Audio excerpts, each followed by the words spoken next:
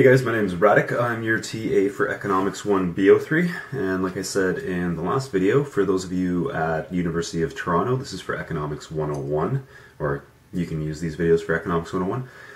Special hello to our friends in Germany who also contacted me saying thank you very much for the videos. You're very welcome. Hopefully they help. So this video is about monopolies and monopolistic competition. This video examines the implications of market power and how it deviates from traditional perfectly competitive frameworks. In a perfectly competitive market, price was equal to the marginal revenue, equal to marginal cost, profits were zero, and there existed a lot of competition of a homogeneous good. Here we throw all that to the curb and create a whole new model. So a monopoly is a firm that has exclusive rights to produce and sell a good. Monopolies can create, through patents, economies of scale, or due to access of natural resources. I'm going to skip a lot of the wordy stuff about monopolies. If anybody has questions, you can just post right under this video. And if there's enough questions, I'll make another video on monopolies, but I thought that we'd get down and dirty with the math. So, let me see if this works. Hopefully you guys can see this. So, let's make a hypothetical quantity demanded.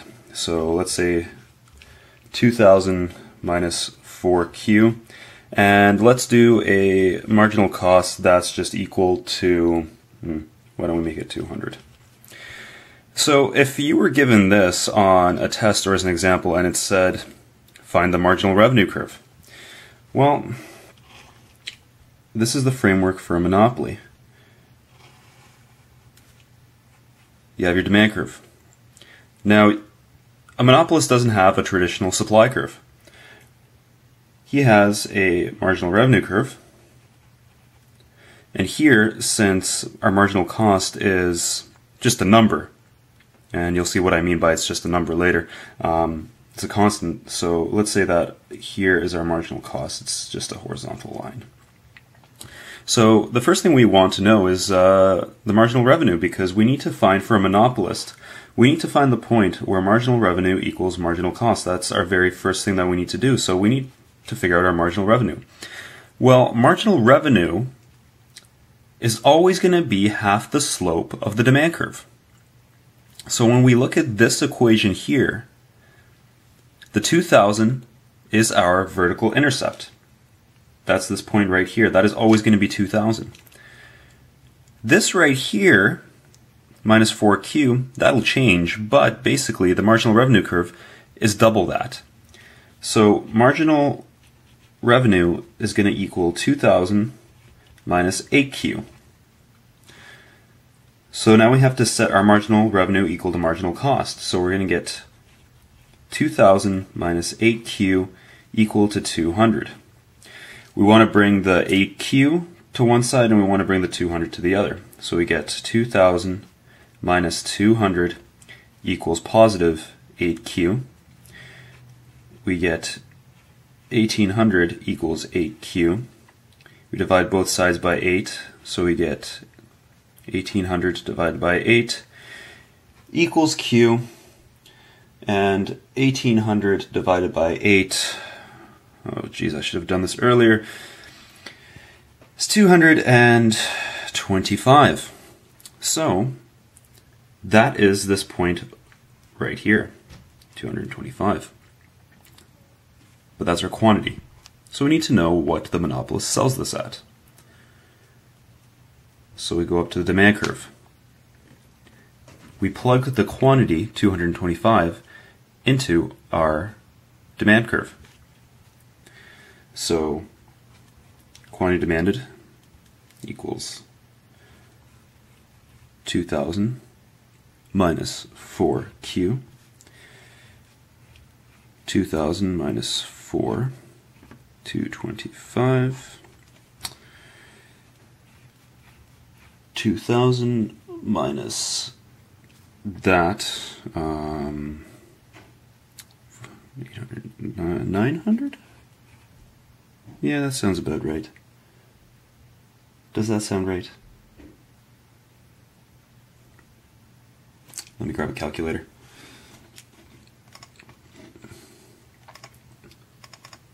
2,000 minus 4 times 225. So that would be minus 900 equals 1,100. So that is going to be the price that the monopolist sells this product at. So we're done. So how about another example?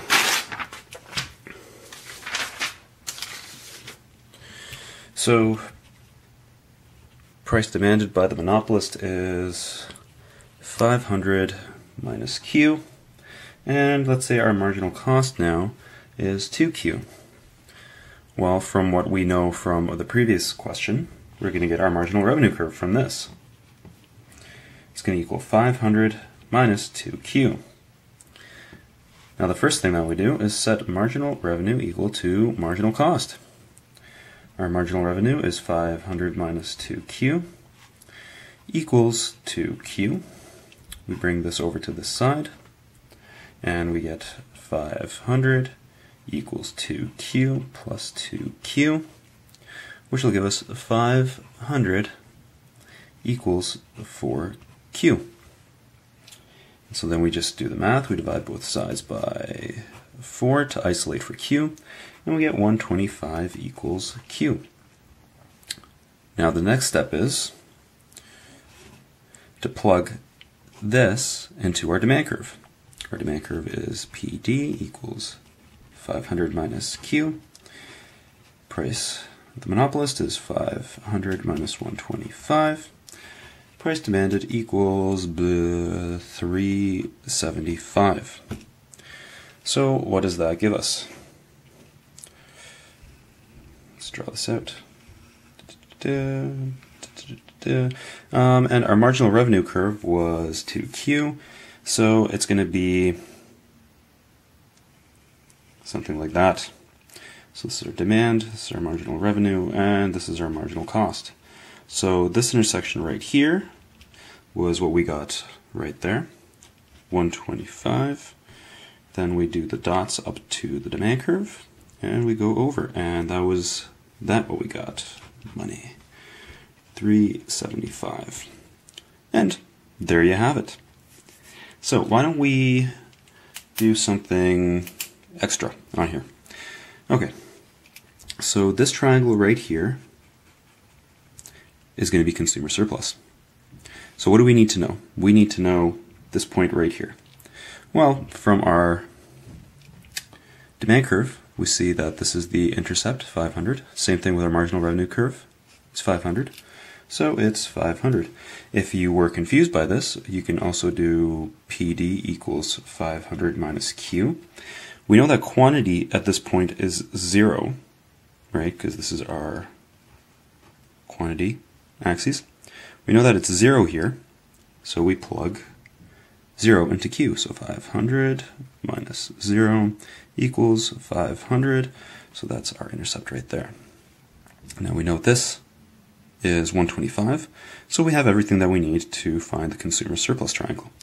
So consumer surplus equals 500 minus 375, all in brackets, divided by 2. No, wait, we're not done yet.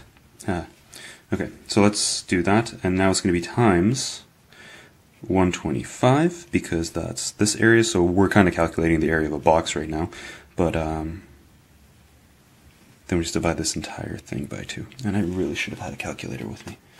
Alright, hold on one second, guys.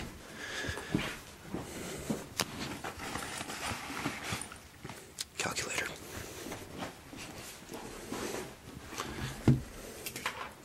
Alright, so we have our calculator, so we do 500 minus 375, 125 times 125, all divided by 2, equals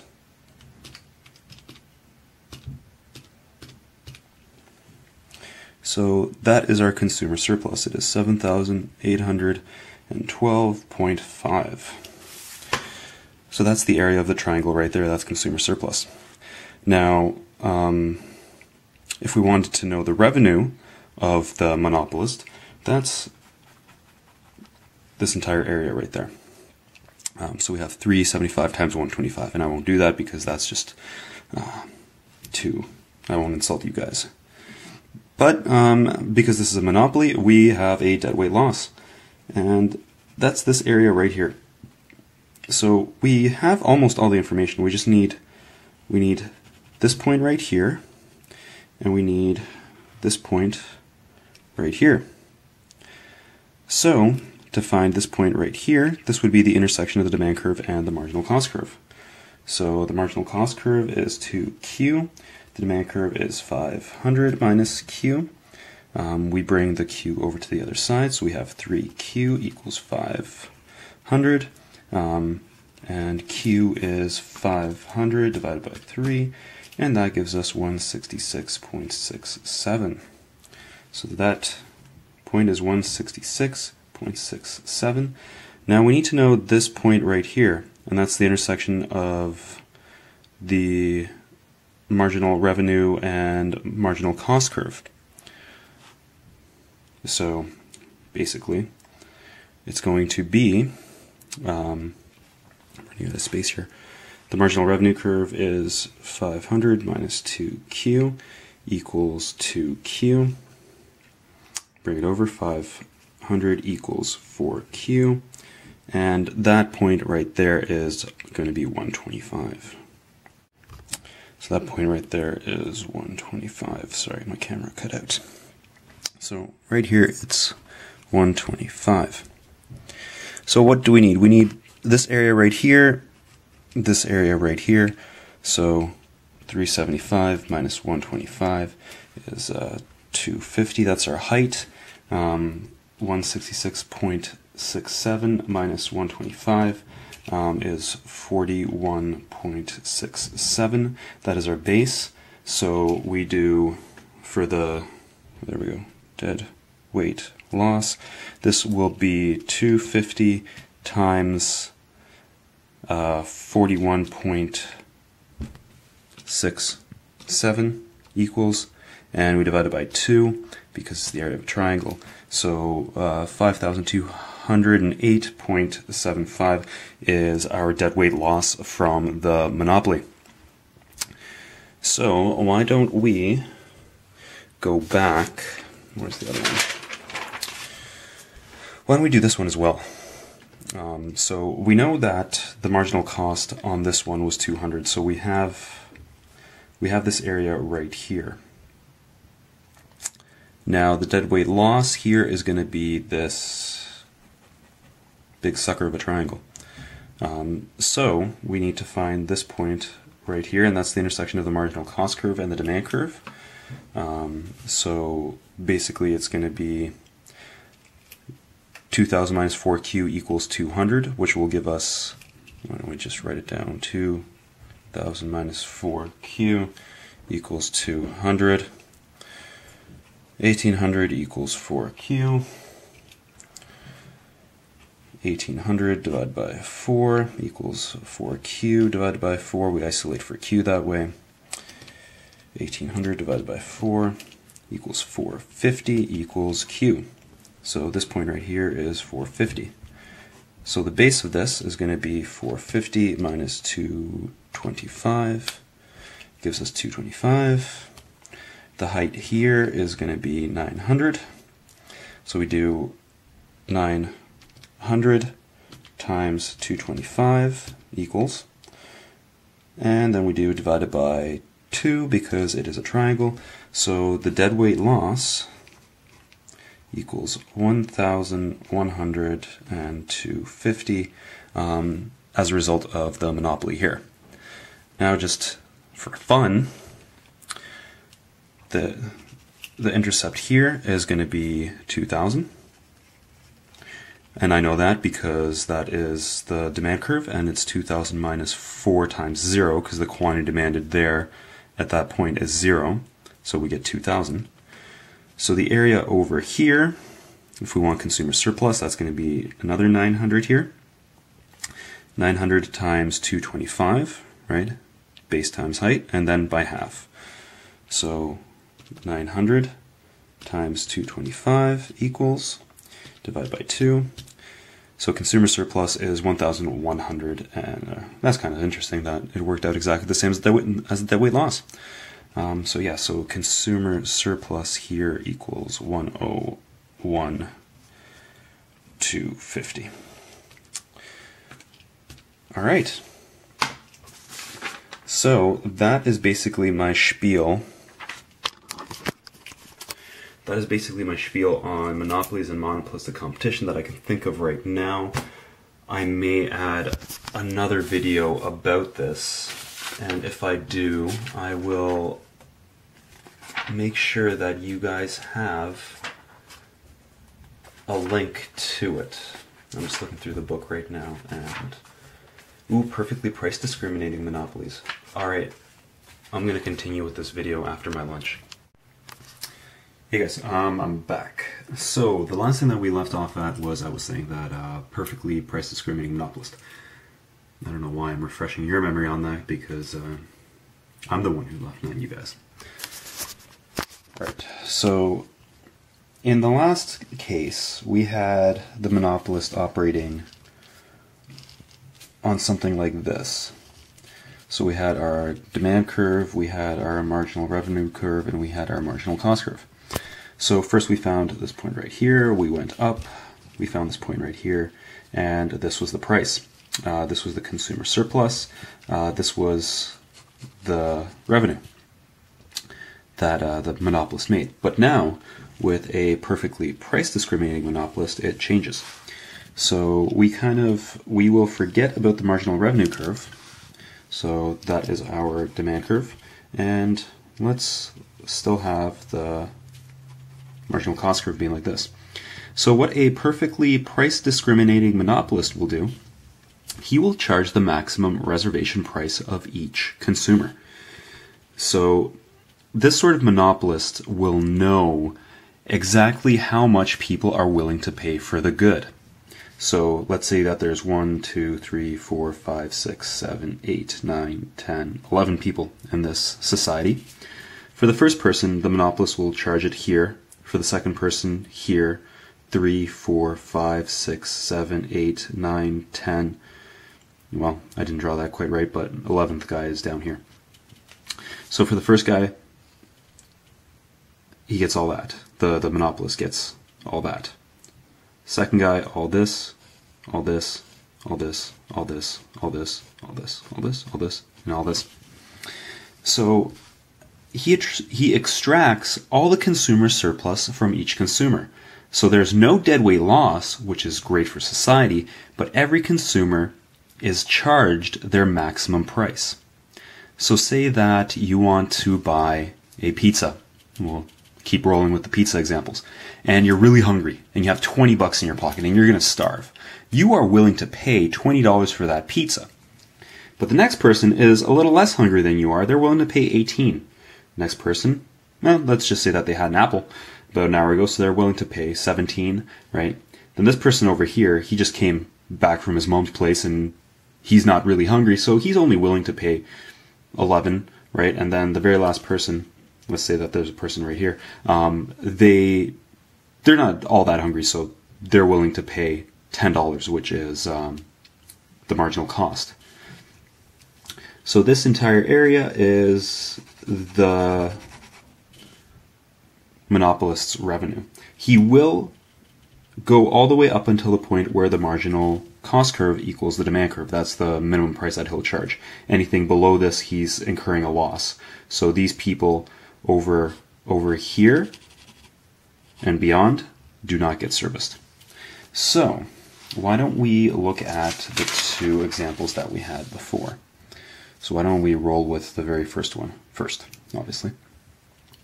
So let's draw this graphically as well, just so I can keep this straight.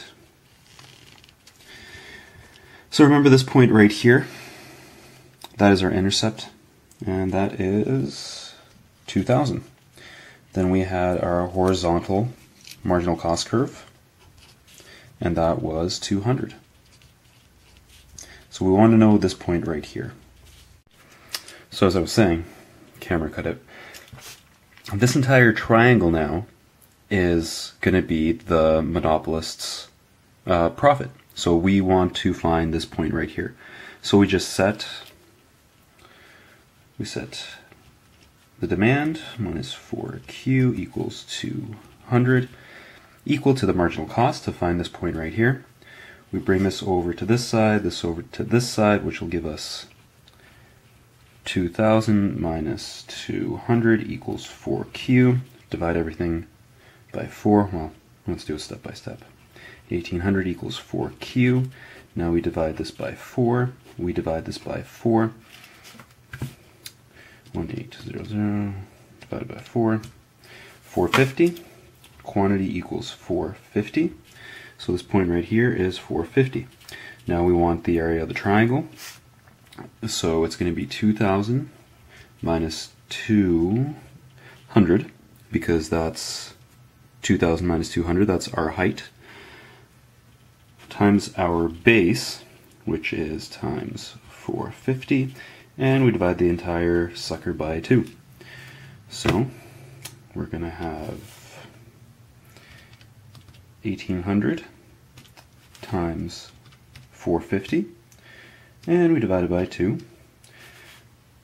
So this entire area right here is 405,000. And that is our our monopolist profit. Now, when we look at the original one here where he wasn't perfectly price discriminating, this block is his profit in this case. So what is his profit here? It's 900, that's the height, times 225. We don't divide it by 2 because it is a square. So 900 times 225, that gives us 202,500. So when he's perfectly price discriminating, he makes that. And when he is not perfectly price discriminating,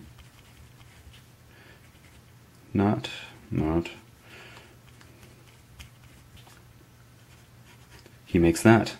So we can see a clear difference. Well, it's twice as much. The numbers just kind of worked out that way. It's not always twice as much.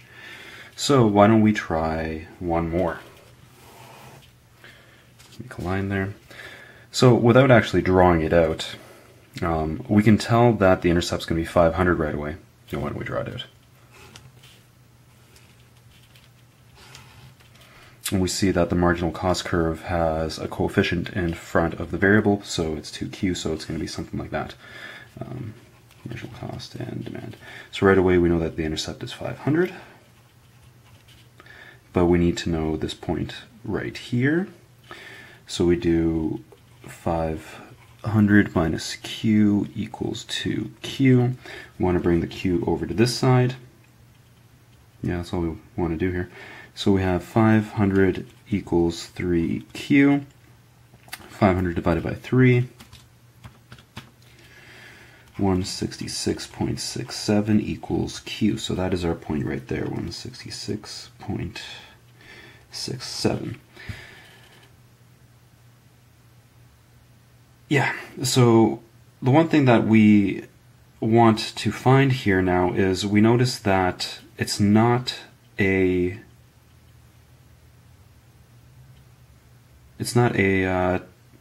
flat marginal cost curve like here. It's on an angle. So we still have all the relative information though, or relevant information. We know that the height is between 0 and 500, so the height is actually 500. And we know that the base, I guess you could call that the base, is 166.67, right? So we still have all the information that we need for a triangle. We just divide everything by 2. So the area is going to be 500 times 166.67.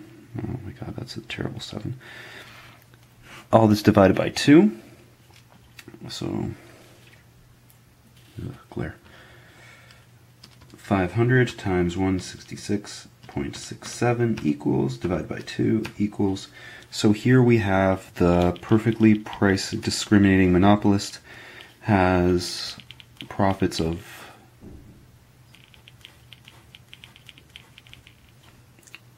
that. Is that right? Okay, well anyways, that's the area of the triangle. So when he wasn't perfectly price discriminating, 500 minus Q,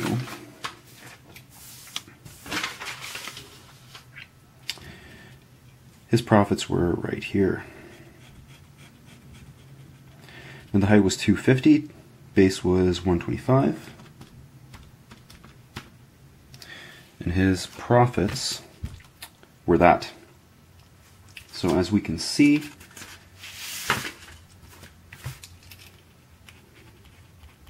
not perfectly price discriminating, he made $31,250. So we see that the perfectly price discriminating monopolist, yet again, is making more money. So who would perfectly price discriminating monopolists be? They could be your accountant. He has a lot of financial information on you. Your lawyer probably has all your financial information. And even when you go to the dentist, when you're signing up with a new dentist, they're going to ask you things like, where do you work? What's your job? And you'd think that this would be insurance information, and in some cases it is, but in other cases, he's actually trying to find out if you are a high-income individual or a low-income individual, and that way he can actually upsell the services. In some cases, not all dentists do this, but I've heard stories about them doing that. So, unless there's anything else that I need to talk about, I don't think I do. So that was the chapter on monopolies and perfectly price discriminating monopolists. So my name's Radek, I hope this was useful, and if you guys have any questions, please post underneath. And if you guys are from another university, post up what university you're from, because I'm finding that there's a lot of interesting people watching these videos. Alright guys, take care.